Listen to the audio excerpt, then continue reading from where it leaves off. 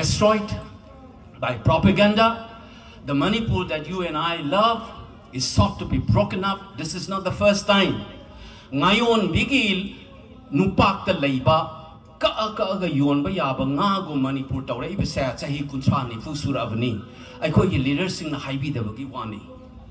It has been there for a long time. The government of India has never closed this chapter. During the negotiation with the Mizo Accord, it was kept open. Later we will discuss. Yaroi haidana incorporate tawgidravni. I am talking about 40 years old. Thong lonjandana dum sort of democracy hana mathakta yalaga dum thamamabane bai khoida. Aduna ngasi Manipur thugai ge na silai ba pot se ngasi ngarang iwana te kuidaba wani. So therefore, please, as I said, assertive oibiu, aduga aggressive oibigano. Madugi atopa side of the coin. Anger se yam laibane. Anger can consume you. You might lose. I'll tell you a lesson which is told to me by my coach when I was playing taekwondo.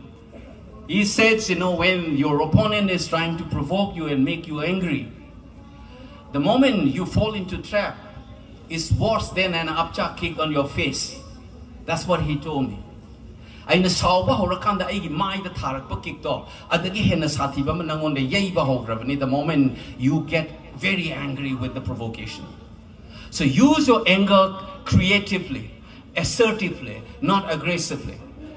Aikoi tana raga chingjallaga aikoi da tahoraga lana ba tana ba shinba malay.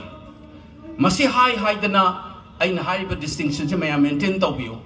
When you have been, when push comes to shove, high English stuff, Meitei roughly hando agadi. Chumna ilamba dagi namjalla adi. You need to do what is required to do.